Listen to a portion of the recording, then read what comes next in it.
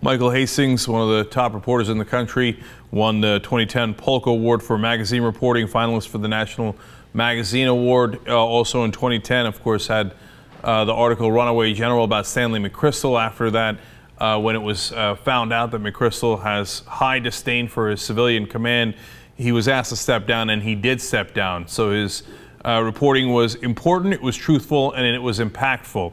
Well, now we're finding out some new things about what happened with Michael. Now, we yesterday told you about, of course, how he passed away at 4:30 in the morning in LA in a single car crash. It was a very fiery crash, and the engine was thrown about, some say 50 feet, some say far bigger distance than that.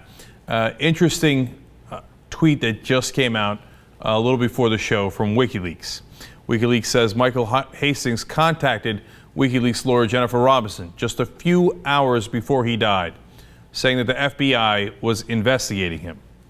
Now, that's interesting, of course, on a couple of different fronts. Number one, I have no idea if that's true or not true in terms of whether WikiLeaks is accurate about that or if Michael was accurate about that. I do know that Michael was concerned about government surveillance. He said it on this show all the time. He also said it off air. And he had rights to be concerned. Of course, the government, it turns out, was surveilling reporters such as the Associated Press and, of course, James Rosen at Fox News Channel and perhaps some CBS reporters as well. And then I went back and found the last article that Michael had written for BuzzFeed. And it says, "Why Democrats Love to Spy on Americans." It makes a very good point about President Obama, as he has done on this show many times, talking about how President Obama had what he called a war on journalism. And I realized towards the end of the article that he had talked about how the Obama administration and its allies, the FBI and Department of Justice, had viciously attacked reporters and anyone else that they viewed to be a threat. And you can interpret it for yourself. You can read it for yourself, and you should. It's a fascinating article. And he talks specifically about Jacob Appelbaum. He said he's a transparency activist and a computer savant, and that he's continually been harassed at the American border, and his laptop was seized. Barrett Brown, these are cases you can look into for yourself. Michael was a terrific reporter, and so on these I'm positive that these are the case, and your interpretation of that could be different. But the fact is, these people have been harassed. Barrett Brown was an investigative journalist who wrote for Vanity Fair from time to time, among other publications, Michael explains. And he was writing about connections between private contracting firm H.B. Gary, and that's a firm that targeted Glenn Greenwald. We told you about that on this program. We only know about that because Anonymous, or a splinter group from Anonymous, LulzSec, had hacked into their computer. It turns out 3 different private contractors, defense contractors, were scheming to work with the Chamber of Commerce to target certain people, including Glenn Greenwald. And this is another part of the attack on journalists. And apparently, Barrett Brown is currently sitting in a Texas prison on trumped-up FBI charges regarding what Michael described as his legitimate reportorial inquiry into the political collective known sometimes as Anonymous. So the government does go after the people who reveal their secrets. The government also apparently goes after journalists who reveal their secrets. Michael Hastings certainly went and exposed some secrets the government did not want you to know. There's no question about that. Now, as far as the FBI investigation, again, I have no idea the veracity of that, but here's what I would ask, that the FBI respond. It's a very legitimate question. Were you investigating Michael Hastings? And if so, what were you investigating him for? And by the way, I wouldn't take the FBI's word for it. If they come forward with a statement on it, I'm very curious to what it says, but however we double check on them, I would also like to double check on what they say.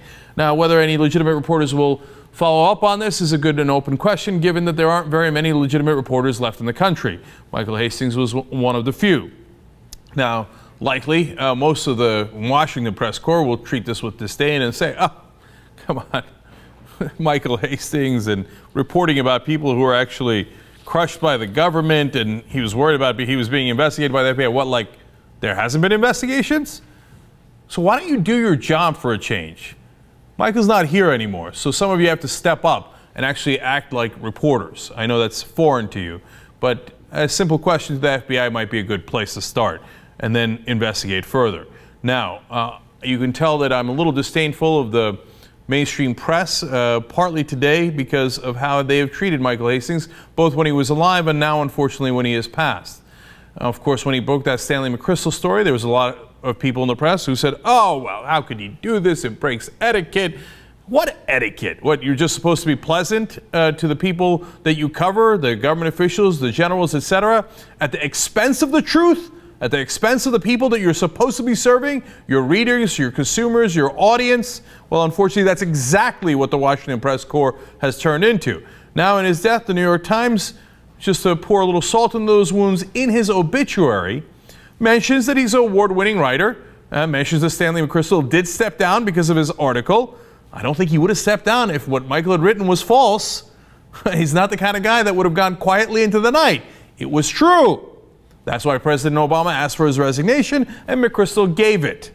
But nonetheless, New York Times decided, oh, let's just throw this into the obituary anyway, just to do a little smearing of him after he's passed away.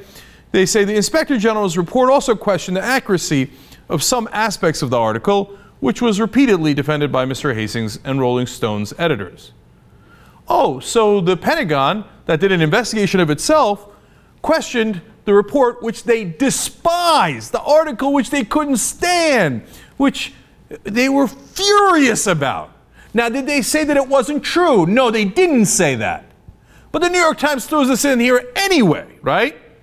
And in fact, he took action because it was true. McChrystal did step down.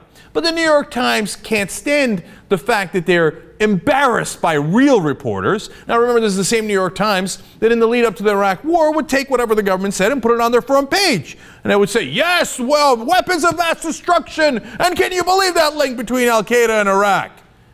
And they put up those nonsense Judy Miller stories on the front page. And if there was ever any stories that showed that perhaps Saddam Hussein does not have weapons of mass destruction, and perhaps you shouldn't allow President Bush and Cheney to use 9/11 in Iraq in the same sentence without pointing out the obvious fact that was obvious to us, but apparently not obvious to 70% of the American population when we went to war, which is that Iraq and 9/11 were not connected. You were a miserable failure during that time.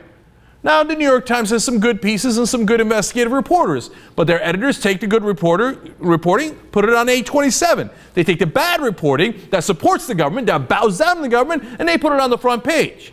So since they're embarrassed about how bad they are as reporters, they take pot shots at people who can't defend themselves anymore because they have passed away.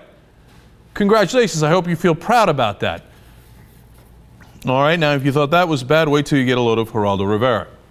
Now, Geraldo's a guy who I have actually a perfectly good relationship with. I go on his radio show all the time. Shockingly enough, I think we've agreed every time I've been on that radio show, even though we have at times different political views. So I've at times found him to be reasonable. This is not one of those times. I'm outraged by the tweet he sent out, which again is totally gratuitous, but he did it anyway. Reporter Michael Hastings killed in tragic car wreck. Condolences to family. But hard to forget, he destroyed career of one of our best fighting generals. How dare you report what the general actually says? Remember, you're supposed to be like Geraldo and be a bitch to the government. To say, dear generals, I would love to have a drink with you. I'd love to be at a cocktail party with you. How can I serve you, dear generals? I'm here to service you. That's what Geraldo Rivera is saying, and he's not alone. That's what almost all of the Washington Press Corps does. That's why they were outraged by Michael Hastings actually doing journalism. I mean, look at this. He actually flat out admits it. How dare you report on what our generals are actually doing? Well, those are the people we're supposed to look up to and be PR flags for. I think Geraldo was a good reporter, actually, early in his career. Really early in his career. He hasn't done that kind of reporting in a long, long time. I don't know if he was jealous of Michael Hastings. I don't know if he was bitter that Michael Hastings had exposed the corrupt government officials that Geraldo Rivera apparently loves and associates himself with. But I do know that there was one person who hurt our troops potentially. It certainly wasn't Michael Hastings. The only so-called reporter that ever gave away the one thing that matters most, the position of our troops in the battle. Yep, you guessed it, that was Geraldo Rivera. Did it on a report on Fox News Channel. Now you're going to talk about endangering the troops and your best fighting generals? Spare me, Geraldo.